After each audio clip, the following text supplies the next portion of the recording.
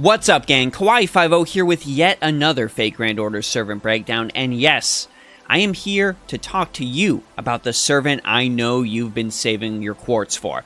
She has been ranting and raving and complaining about the fact that she doesn't have a swimsuit yet, and that was honestly with good reason. However, the dream has finally been fulfilled. I present to you all Okita, the Jet Souji. We are going to be talking about Okita's best allies, craft essences, command codes. Listen, gang, I know there's a lot of you out there that intentionally waited and wailed for an NP5 Okita Souji. There's some people I know you think I'm calling you out. That's okay. I respect you and support your decision. And that's why we're putting this video out, so you can make her all that you have expected her to be. So, if this video helps you achieve that goal, be sure to go ahead and like and subscribe. Okita's deck contains 3 quick, 1 arts, and 1 buster card with an AoE quick type Noble Phantasm.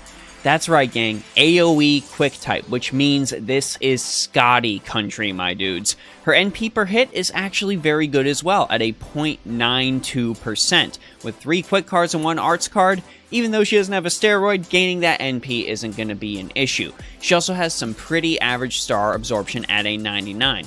Her max HP is pretty good at the 10,366, but her max attack is surprising, especially considering her assassin class. I honestly expected less, but 9,337 isn't that bad, especially considering the buffs she has available in her repertoire. Okita's first skill is Jet Tenon Rishin Ryu rank A+. This gives her 1 turn of 50 to 100% increased critical damage, and bumps up her Star Gather rate by 400 to 800%. This has the cost of removing a defensive buff from Okita, so make sure you use this before you use her second skill, or you are likely to regret it. This is also on a mercifully short 4-turn cooldown.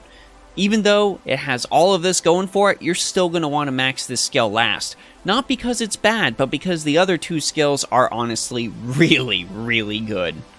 The Jet's second skill is Mind's Eye J, rank A-. This gives her a 1-turn evade and 1 turn of sure hit. But the main reason you're going to be using this is because of the 10 to 20% increase to Okita's NP damage for 3 turns, which is beautiful for 3-turn Skahawk Scotty looping. Okita's got you covered on that front.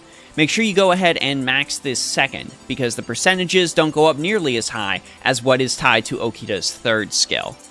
Her final skill is M Drive, rank EX. This increases her quick card effectiveness by 30 to 50%, but it also applies a delayed effect, decreasing her defense over the course of 3 turns. First by 10%, then by 30%, and then by a whopping 50%.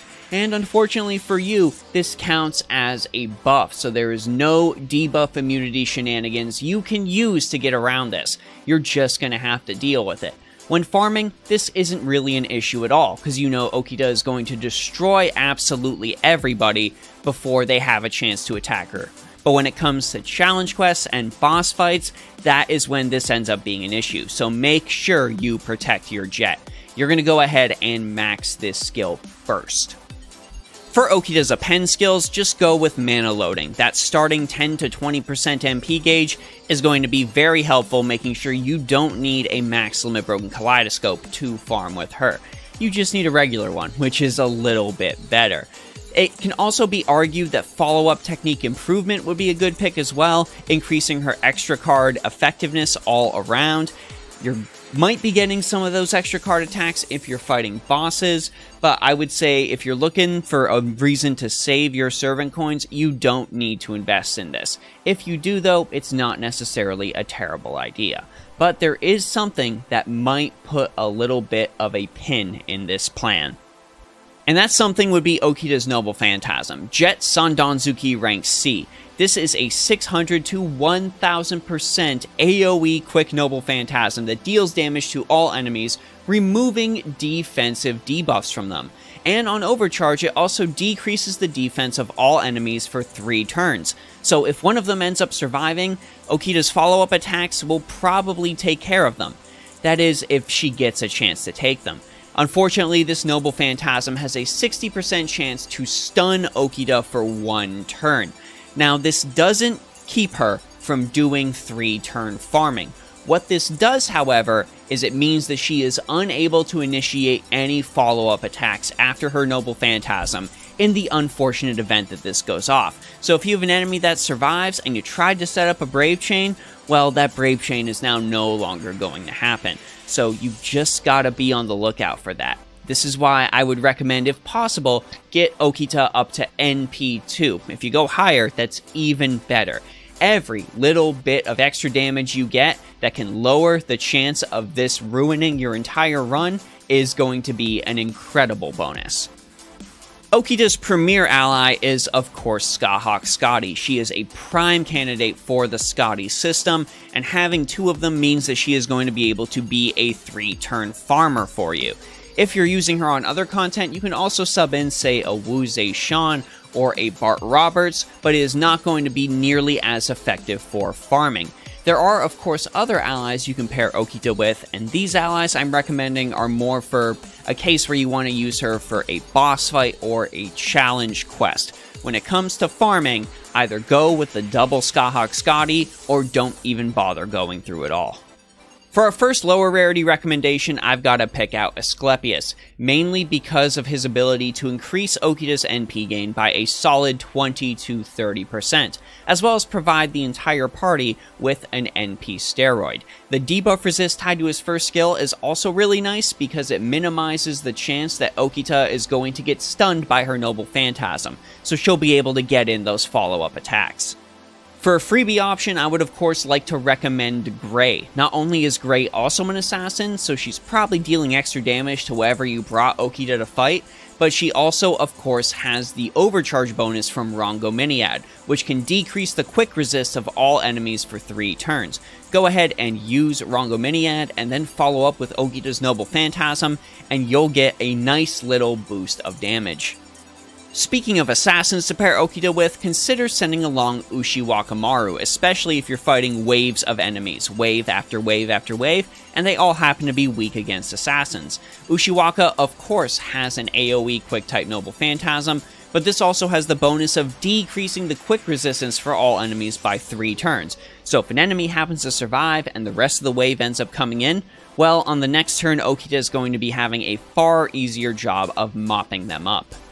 If you're fighting mixed waves, you might also want to send Okita along with our beloved Maid Altar. Maid Altar, of course, can provide an attack boost as well as a quick card effectiveness boost to Okita in the same turn. But on top of that, you've also got to consider her coaching skill. Not only is coaching going to reduce Okita's skill cooldown by 1, but it's also going to increase her star drop rate by 30 to 50%. Considering Okita has an AoE quick Noble Phantasm as well as a stacked 3-card quick deck, the ability to quick Brave Chain is absolutely unreal. You're going to be easily getting that 50 stars you need to get a guaranteed crit on the follow-up turn. And finally, I would also like to mention Amor. Amor, of course, has the unfortunate thing where she steals 10% NP gauge from each ally each turn for 3 turns. But if you have an NP2 or higher Okita, this becomes less of an issue, because her Shroud of Valentinus rank A skill does increase Okita's NP gain by 10 to 20% for 3 turns. If you manage to get off a particularly strong AoE Noble Phantasm and get a good refund off of it, that's going to be potential to loop again on the following turn. Again, this is better for boss waves, not so much for farming. Also, of course, you've got to consider Amor's Noble Phantasm, which can decrease the quick resist of all enemies by 20% for 3 turns. It is an absolutely great Noble Phantasm, especially when your teammate has so many quick cards in their deck. Of course, when it comes to Okita's craft essences, being somebody in the Scotty system without a personal NP steroid, you're gonna want a Kaleidoscope if at all possible. You can go ahead and get a non-max limit broken one if you're on JP and happen to have her a pen skill, but Masters on NA are either going to have to deal with having a straight-up max limit broken one, or they're going to need to be able to swap somebody in order to get Okita what she needs to NP on turn 1.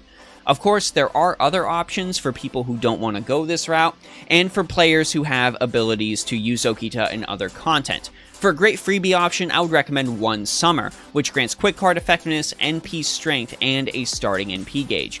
Another great option is going to be 3 Anglers. This sacrifices that starting NP gauge to grant Okita that critical strength boost instead, which ties in very well with her first skill. If you manage to pull Princess's Pilgrimage from the Oku Labyrinth event, that's also going to be a good pick for Okita because it's going to grant that quick card effectiveness, critical strength, as well as a starting NP gauge. And finally, if you are really upset about the potential for getting stunned off of that Noble Phantasm, you can always give Okita Vessel of the Saint, which gives her 3 instances of debuff immunity. That is going to be able to ensure you have 3 Noble Phantasms where you do not get stunned at all. And finally, we of course get to Okita's command codes. Her absolute best one in my opinion, considering her ability to be a looper, is Da Vinci-chan. Da Vinci-chan increases her NP damage for 1 turn when attacking using the engraved card. You have to use the card before you hit with the Noble Phantasm, but that extra damage is going to help push you into overkill and overall get Okita a better NP refund. For her other cards, I would recommend going full critical damage to get the bonus off of her first skill. Code Burst is of course your freebie option, but there are some other ways you can manipulate stars as well as increase crit damage to overall make Okita far deadlier on her normal attacks. For starters, let's talk about the one that carries Fortune. You can only engrave this on a quick card for it to work, but increases the star absorption of that card by 100%. This ensures that stars flow to that card and Okita is able to get an NP refund as well as some stars generated. You can also go ahead and give her Majin-san on pretty much any card. This also has the star absorption increase, but on top of that it increases the critical damage of that card by 10%. And if you're looking for just a raw critical damage boost, look no further than Heavenly Child of Karama, which increases any engraved card's critical damage by 20%.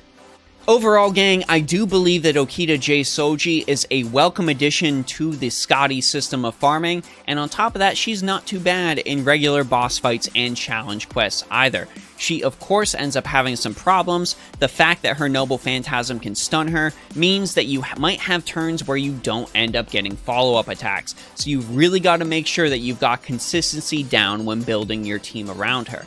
I know some masters out there are going to be very upset about the defense reduction tied to one of her skills. I personally don't think it's a problem, considering when players are building their teams, you want to try and protect your damage dealer as much as possible. So you're going to have targeted evades, you're going to have invincibilities, you're going to do everything you can to make sure the enemy doesn't target them. So for those 3 turns, I feel like a lot of players out there are going to be able to manage. Overall, I would say if you've pulled Okita Souji, especially if you've pulled multiple NP copies of her, then you have a great new ally when it comes to farming, a decent one when it comes to bosses.